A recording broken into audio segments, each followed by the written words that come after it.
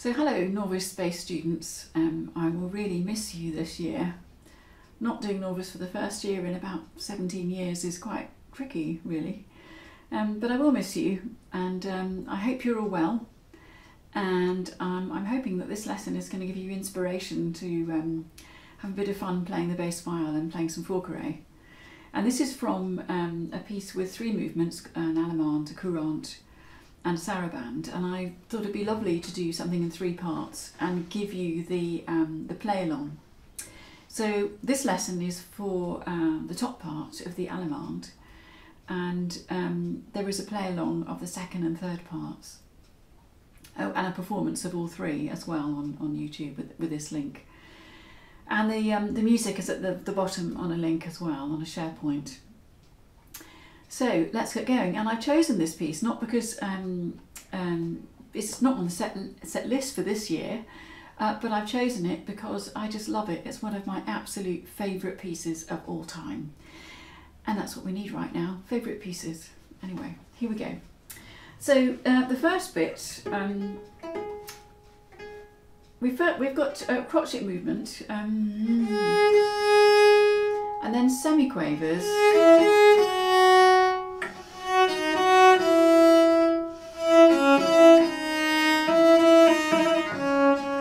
and what can happen in this is you get too far down the bow if you start where you landed on your next one.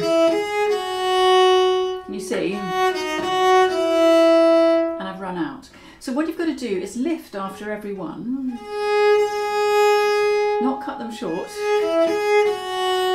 lift a tiny bit, and go towards this trill. And I was doing the resolution of that trill on a 4th finger because I want it to be weaker, but we're going towards the end of the 2nd bar. And if you do it on a 4th finger, then you don't have to have such a big massive string cross for the next bit. Holding down the 2nd finger here to make the 3rds resonate, and they come again here. Same thing with the bow pattern. And I was doing this as open strings to try and keep the resonance going.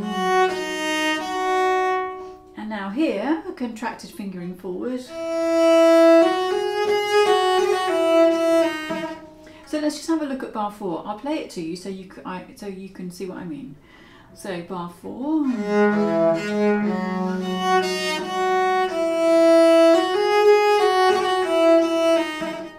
So when you do this contraction forward, when you do that forward, you're putting your 1st finger on the F, and your thumb goes forward by a tone. So that's 2 frets worth. So when you put your 2nd finger down, your thumb's under your 2nd finger, and then that's a nice extended hand position. So let's do this from the beginning then. Here we go. And on the recording you get 2 clicks in, 2 bars of crotchet beats, so you have to come in obviously before the last beat of the 2nd bar. Here we go. 1, 2, 3, 4. 2, 3.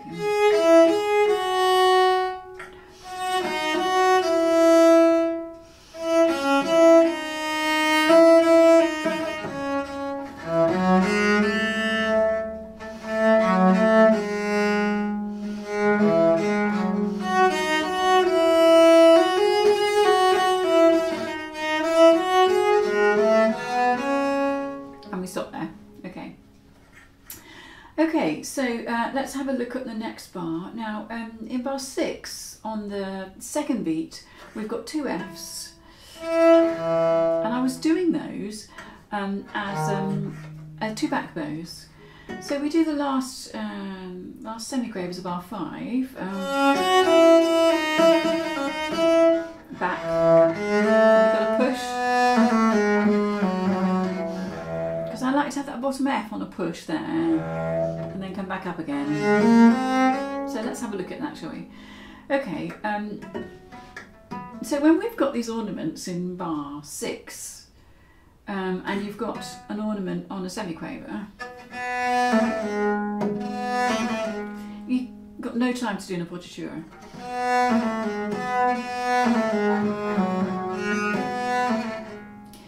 fact that your appoggiatura is the note before, isn't it? So you can probably hold it for a microsecond. I don't know what that is at a note value. But they're just sort of throwaway, you know, not that important.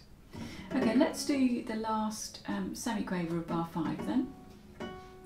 I'll give you 3, 4. Okay, here we go. And 3, 4.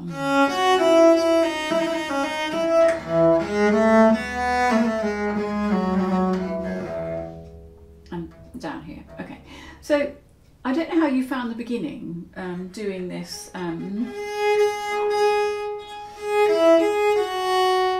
But I found it was really easy when you were moving.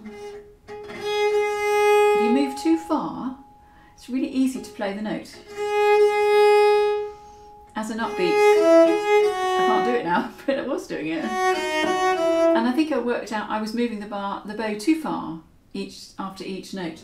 So you after each of those semiquavers and crotchets. So you can work out how much to move it down or how much to stay by if you get any noise in that semiquaver rest. I just wanted to mention that. Okay, so let's go from bar 7. So we're down here on this bottom F.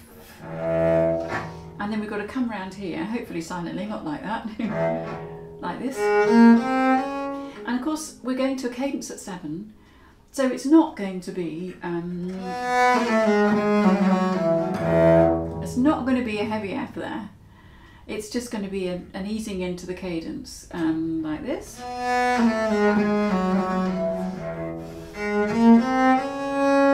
And off we go again. Okay, let's just do that bit then. So let's go from bar 5, and I'll count you in 3, 4. Okay, here we go. 3, 4.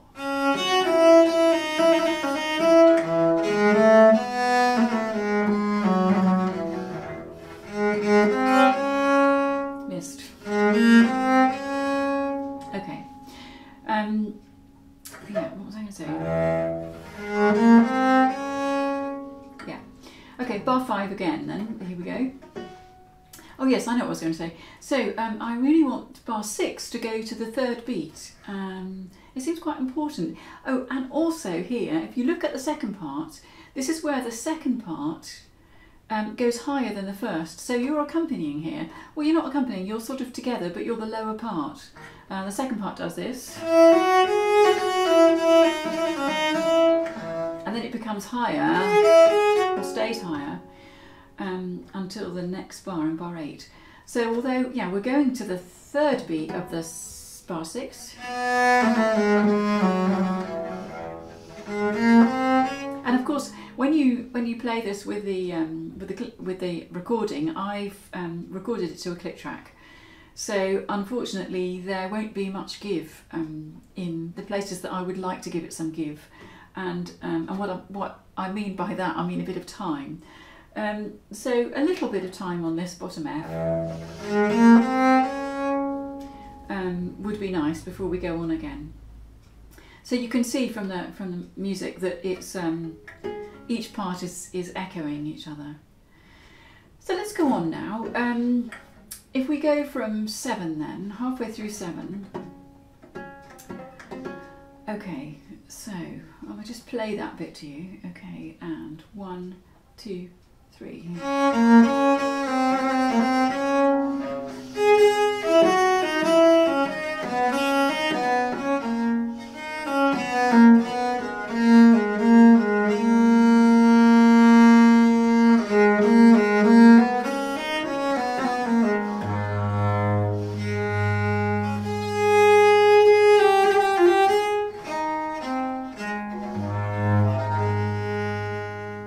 So let's have a look at that.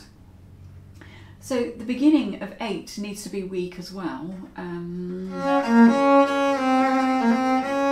So that means you've got this push bow now on that bottom D, which needs to be hardly there at all. And then when you come up to your top A, you're with the second part in the same rhythm.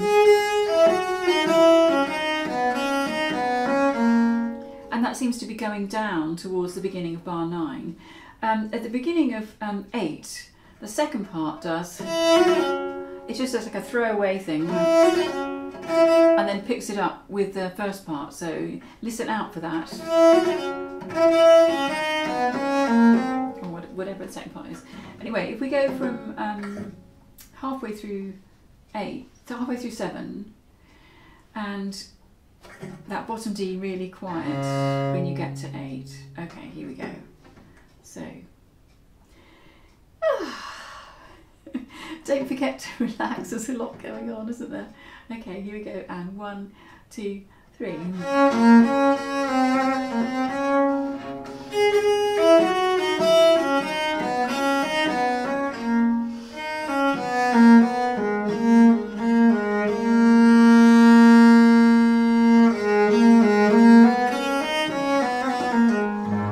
So let's just have a look at that bow management there, shall we? But before we do that, I just want to talk to you about the shift in bar 8, a contraction back, whoops, sorry,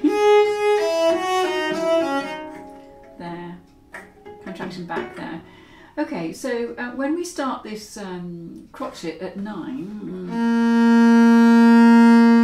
it would be really nice if we could have a bit of shape to that, wouldn't it? And then we've got one semiquaver, just on its own, and then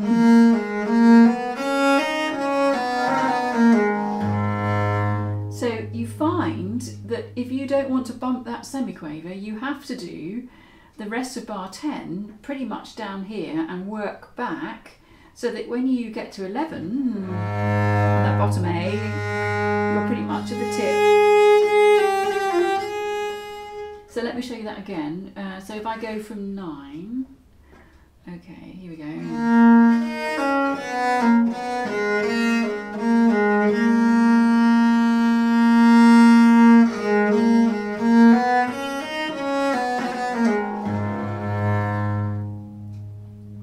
And it's really important that you work back with your bow in 10 and you don't clonk that separate note. Okay, so let's go together then from bar 8, and it's the third beat. Okay, here we go. Ready? 1, 2, 3.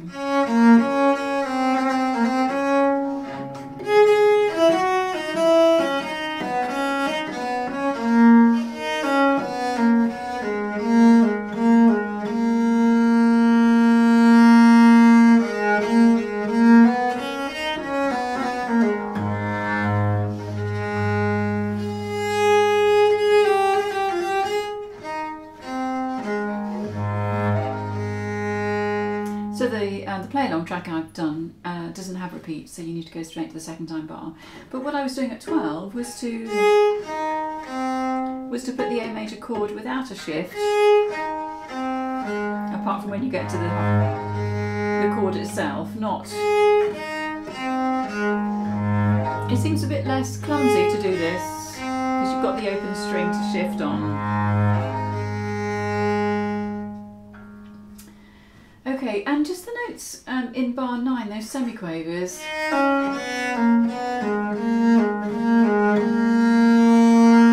So what I was doing there was just trying to do them strong, weak, strong, weak. Just the second one slightly lighter. And then doing a bit of a mezzo voce on that crotchet at the end of 9.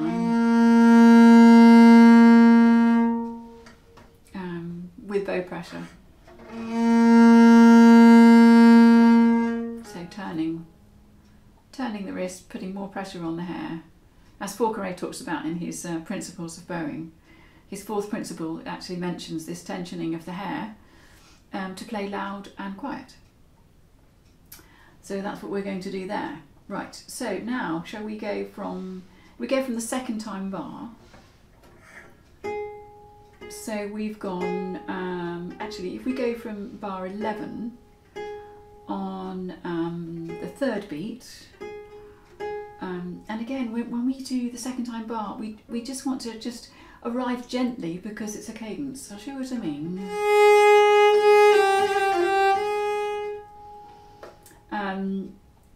And then the continuo part carries on. Okay, so let me play some of this to you, probably till about 17.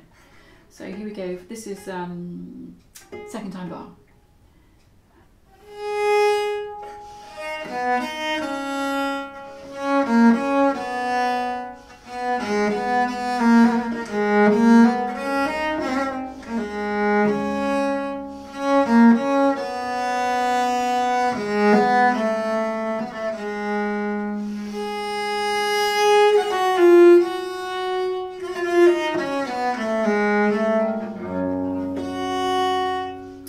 Just look at that.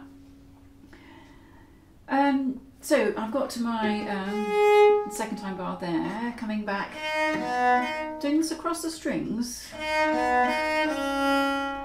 but that in a way that seems, I know the pattern is this, but this in a way seems too bright with the open strings, so I think I'd like to do this. And then you could do that with the fourth finger and keep the resonance going. I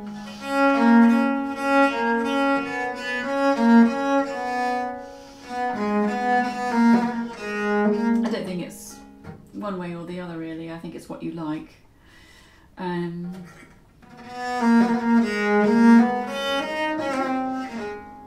So that tierce de coulee,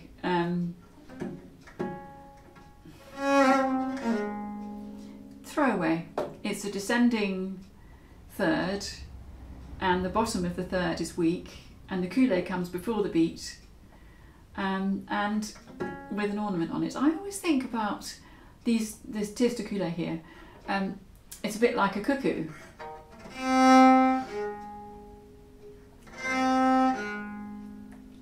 And then the coulee, and then the ornament, and of course I'm supporting the bow hair on the weak, so I'm supporting on the descending third, on the minor third, and I'm not supporting on the beginning. I'm putting a little bit more pressure on with the bow hair and supporting at the end of the tierce de coulee. Okay, let's go on. So we've got to there.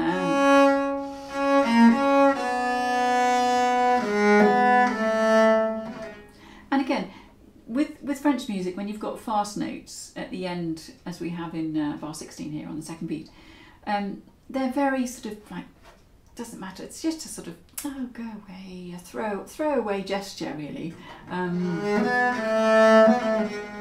So that comes down in the third beat of 16, and then this top A, which is really important to make it sing, because and through the note as well, because at the end of the note the second part's doing this, so we've got a B flat against an A. So play this, and I was doing a contraction here, doing a 4-1 contraction and getting myself into the position. It saves you doing that. You can do that in the rest if you like, but I think I quite like this because I'm there. I might as well do it on a contraction, and it saves doing the rest in the saves doing the shift in the rest. Okay, so should we do that together then? This is a second time bar, and we'll go from that top A to practice the shift back. Okay, here we go, 3, 4.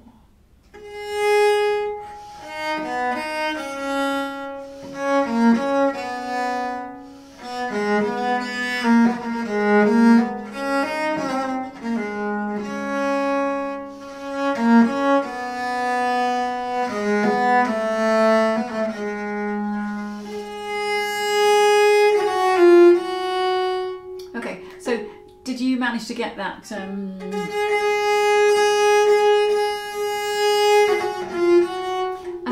it's great, isn't it, to feel your arm weight on that. It's tricky because your bow is such a long way from your body,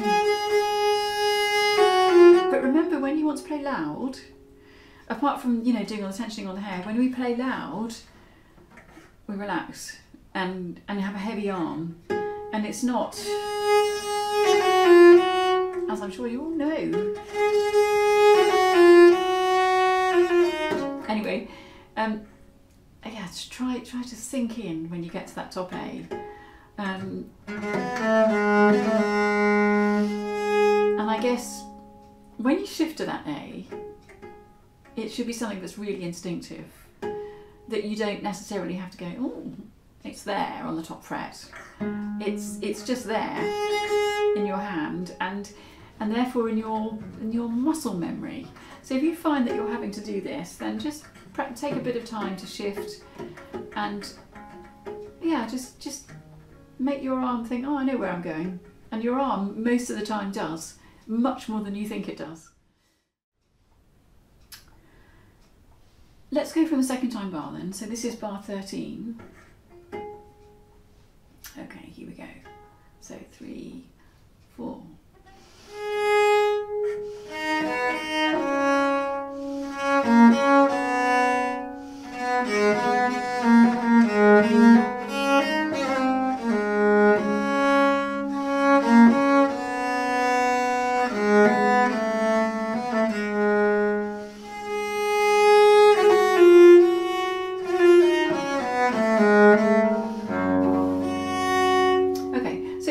From 17, we were up here with the bow, so we're quite close to the bridge, aren't we, on 17. Then we're coming back for this G, and back up again. And what we've got to do in a way is make sure that when we come back to the bottom G, we get a nice contact. And of course you can't be as close to the bridge on the bottom G as you are on the top string, so, and then come forward and down to really make that top G sing. And that's the only part that moves there. The second part's got this nice G minor chord there. So it's this part that moves, and it really needs to sing. Okay, let's go on. So let's go from 18. Okay, here we go. So 3, 4.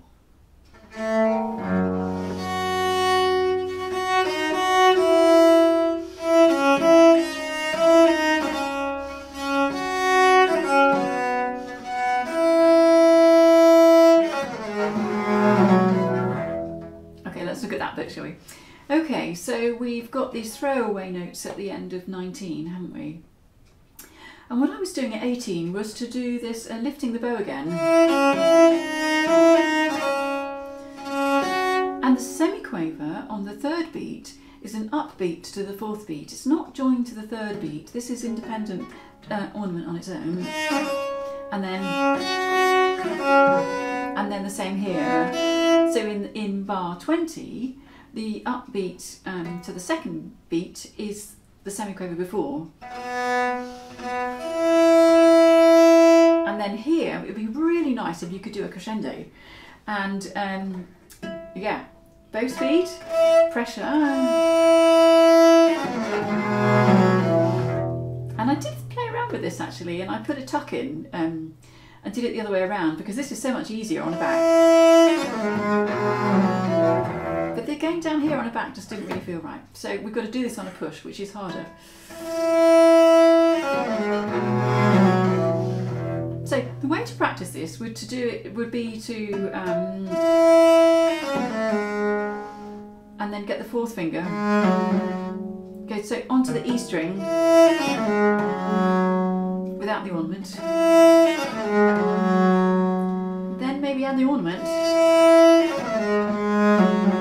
And then maybe add the double stop. Because this is very different, landing on that double stop, isn't it? From here to there, which is what you're doing. That needs a bit of practice. Okay, so we're here. And again, you're just easing into that cadence. There's an ornament in the second part. Okay, so, and then this is where it all changes.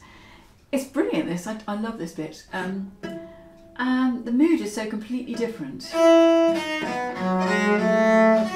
So watch that fingering, chordal fingering, 3, 2, holding on the G, putting the 1 back. If you can reach it, hold on to your B flat, don't worry if you can't. And then this next bit, I did a push bow and then another push bow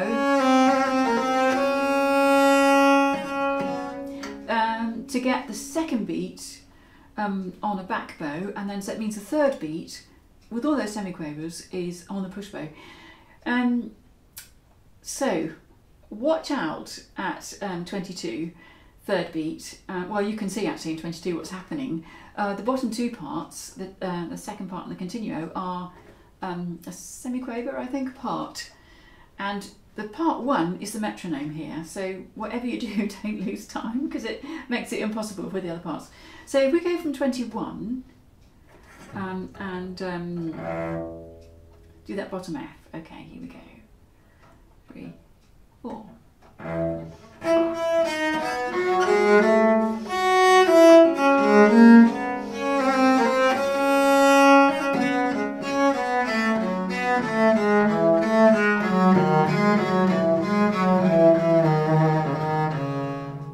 Okay, I think at 21, the first time we have this, and then the next bit even louder, and then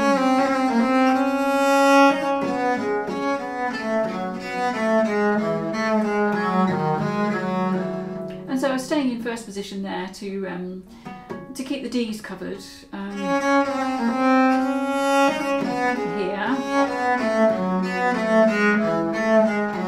And the A, going back up to an A with a 4, and then an F with a 4 on the C string, because we've got an ornament on an F, we've got a trill, haven't we? So a 4/3 trill, which is not easy, and it's not easy on this thick string either, so make sure that you've got your left arm right up and support your fingers. Your fingers are going to do so much better if your left arm is up, and because they will be suspended off your hand and move more easily, than if they're down here. Can you see that's really hard? But it's here. Okay, so should we do that together? Let's go from 21. Okay, here we go. So ready, and 3, 4. Bit more.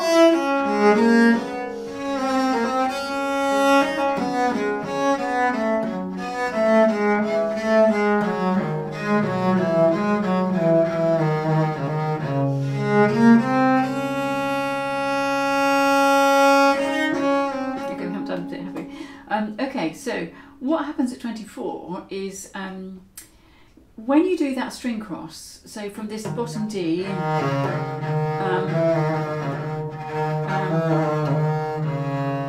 keep your pressure on when you come round, and then by the time you've done those 3 semiquavers, you have to be at the tip. 2, done, done, done, because we've got that really long note. If you're down here, you won't last.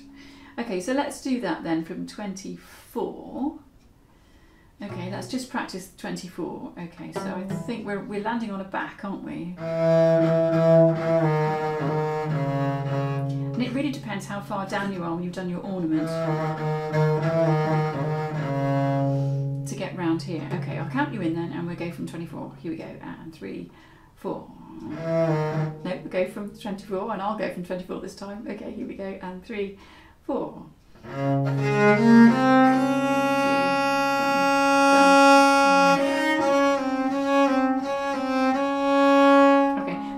Just the same, isn't it, as the long note that we had back in 9, the end of 9, where we've got 1 semiquaver to 1 semiquaver without changing bow, do it on any slurs. So we have to stay further down here, which is quite nice in a way, because when you get to 25, second beat, it's lovely. We've got this beautiful run on a back bow, and that's where you can feel your second finger coming into the hair. So let's just have a look at that run, shall we?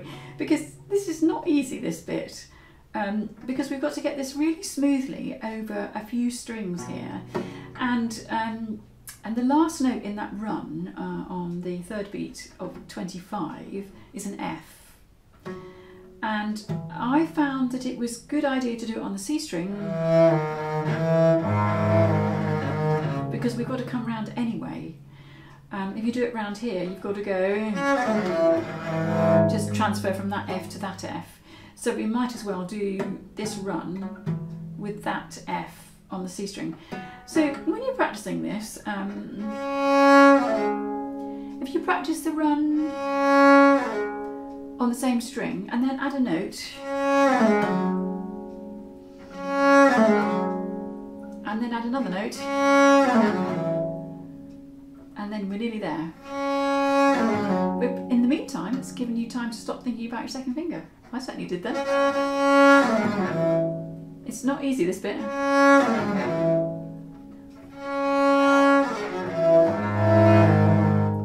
And then, so if you practice that, getting to this F, and then do your ornament, but then add the double stop.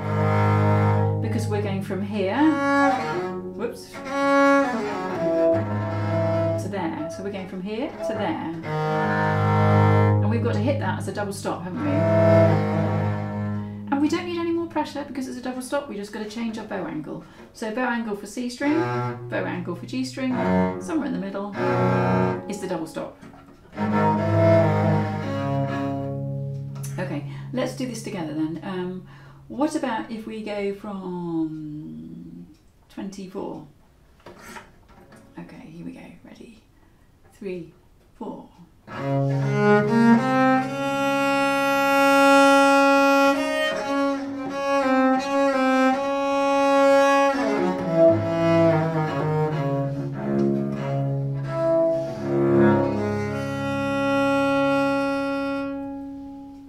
Okay, let's do this together, and I think we'll do that again. Because some of my notes down here didn't come out that well, and I think that's one of the things about playing on the heavy end of the bow.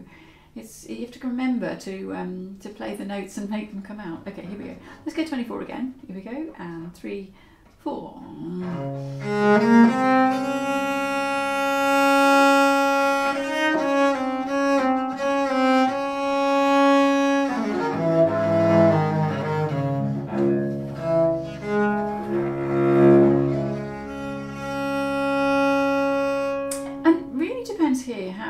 To end this, whether you think it's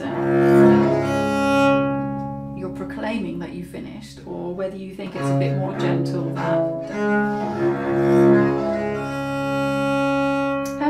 I think in some ways you could do it differently both times, because on the repeat you could do it differently in the second time bar.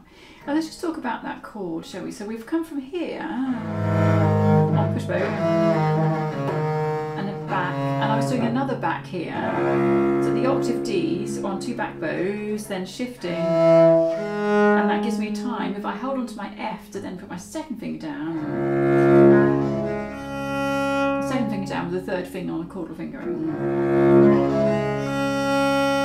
remember, when you're doing the chord, a little bit of pressure on that first note, not necessarily bow speed, and as you've got pressure on there, keep the pressure on as you go round, and then you'll hear all the strings in the middle. If you take your pressure off, you don't hear them so much.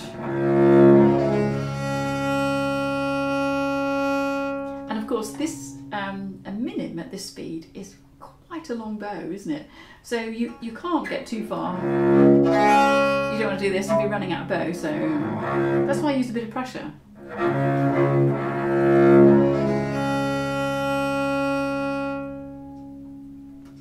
Okay, so I hope you really enjoyed that lesson, and I hope you have lots of fun playing this piece. As I say, it's gorgeous, and we might even do it next year. We might even do the other 2 movements, and maybe do this one as well when we hopefully meet up and see each other again. Anyway, have a great summer, and stay healthy, stay safe. Okay, bye.